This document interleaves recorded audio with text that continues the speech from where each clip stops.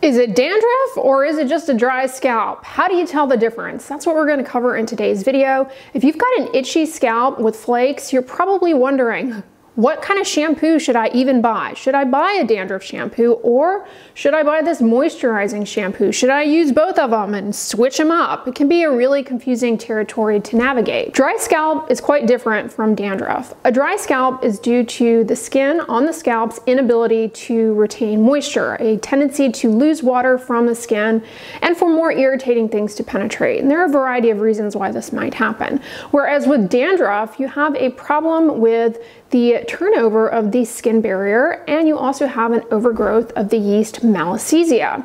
What ends up happening with dandruff is that the skin cells, instead of shedding, they sort of clump together.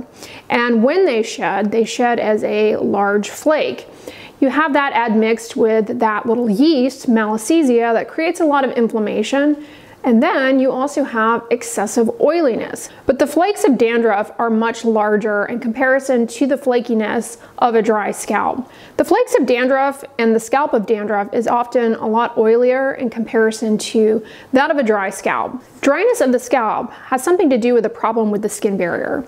Maybe because you have atopic dermatitis, a common name for that is eczema, or you may have developed a contact dermatitis to something that is coming in contact with the skin of the scalp. That might be a hair care product that has an ingredient that you have become allergic to, or it might be a particular styling product that is just super drying and irritating to your scalp. It may be your hair dye. Maybe you have insulted your skin barrier by getting a sunburn, or maybe it's just a seasonal thing. Just like dry skin is a lot more common in the winter because the humidity drops, same thing can affect your scalp.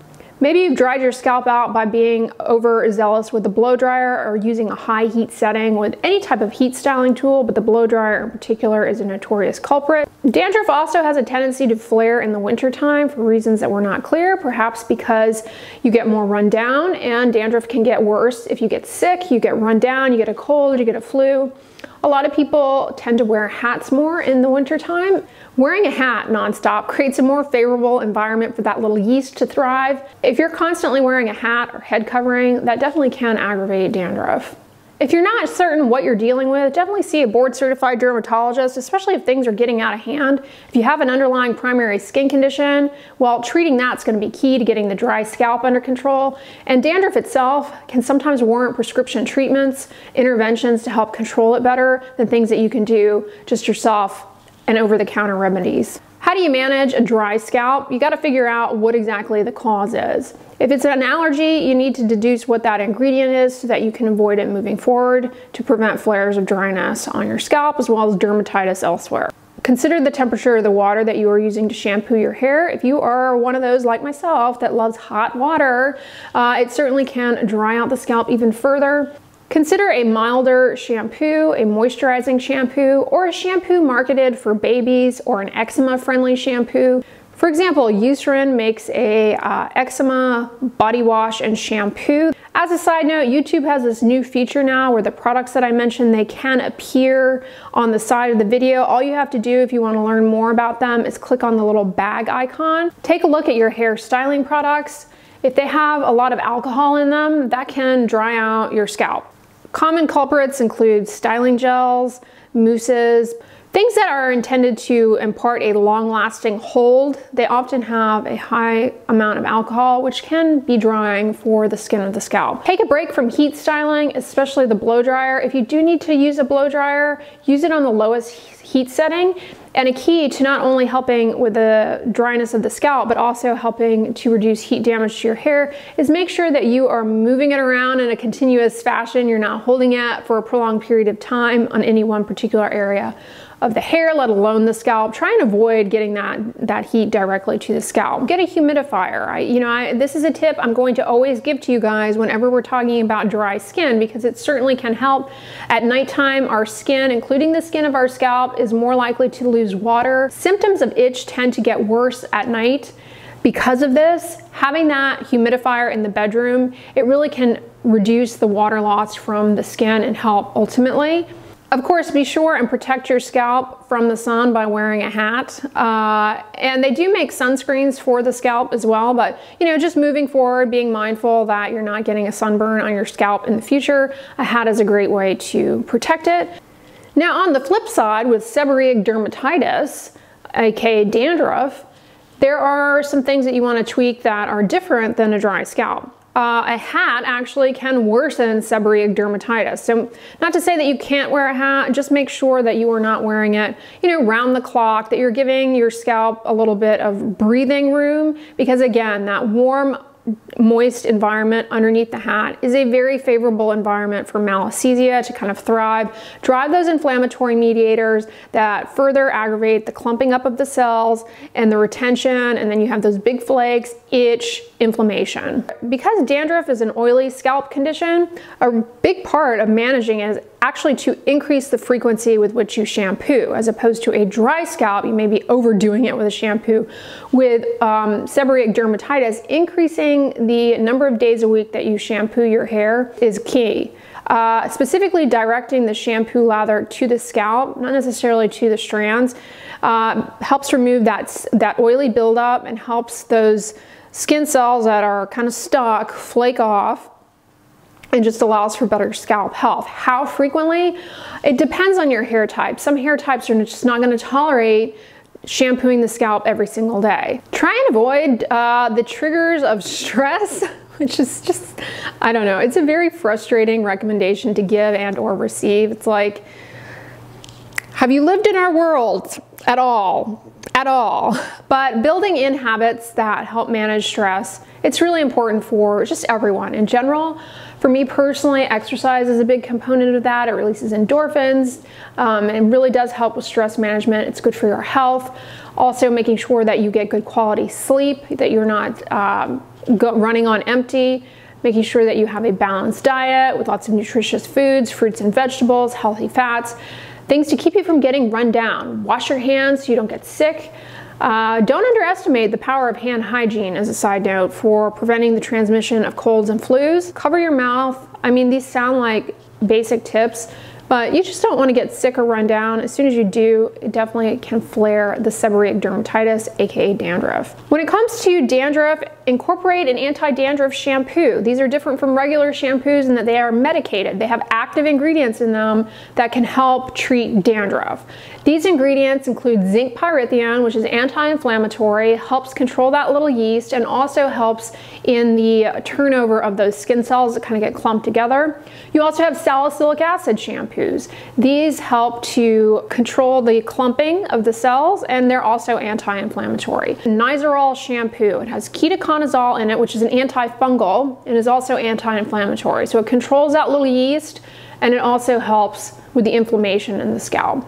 Then you have selenium sulfide, which is what is found in Selsun Blue shampoo. This is anti-inflammatory and also helps with those sticky skin cells that lead to flakes. Coal tar shampoo, Neutrogena tea gel, that brown liquid, and it can certainly help calm down the inflammation and help with those sticky skin cells. It's very soothing. For many people, they find that the odor is off-putting. And these shampoo brushes can be really helpful for directing the shampoo lather to your scalp.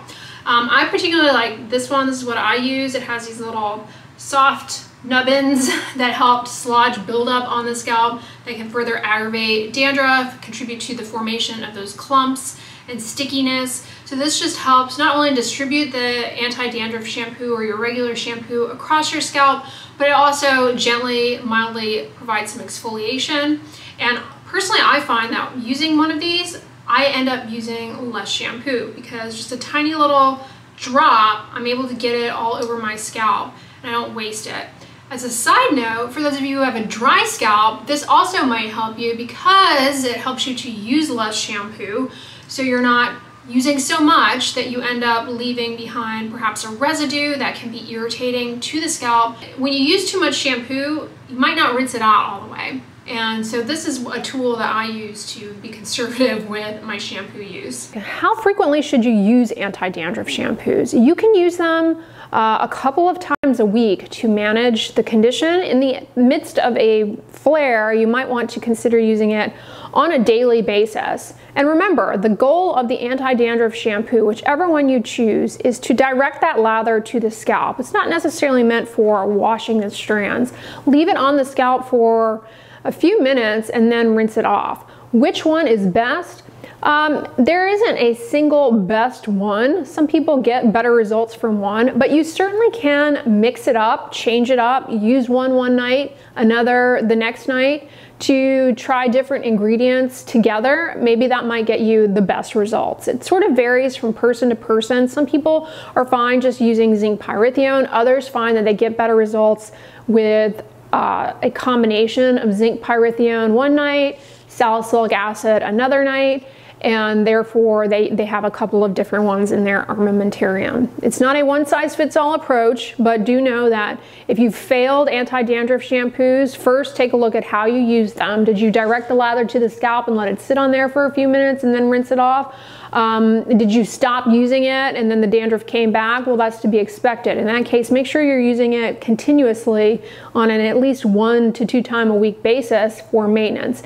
And number 3 is, well, did you just use one ingredient? It might be worthwhile trying another ingredient or a combination of ingredients. If things get really flared up and you feel as though you can't control it with these over-the-counter strategies, maybe it is affecting the skin on your face, as it often does, see a board-certified dermatologist. There are prescription treatments that can be given to get it under control, and then you can be transitioned over to maintenance on the over-the-counter stuff.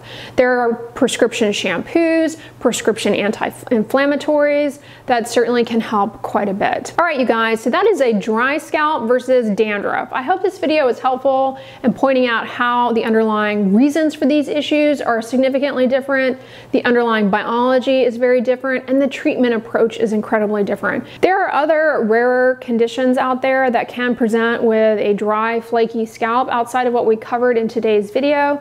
Things like dermatomyositis, certain lymphomas can present with scalp problems. If you still feel lost and things are really bad, definitely see a board-certified dermatologist or your primary care doctor, and if needed, they can refer you to a dermatologist to get on the right path to getting better. Now, because we're heading into the winter months, dandruff can flare. On the end slate, I'm going to put my video talking about how to prevent flares of dandruff in the winter time. So check that out if you're somebody who is prone to dandruff. I give a lot of tips in that video. But if you guys enjoyed this one, give it a thumbs up, share it with your friends, and as always, don't forget, sunscreen and subscribe. I'll talk to you guys tomorrow. Bye.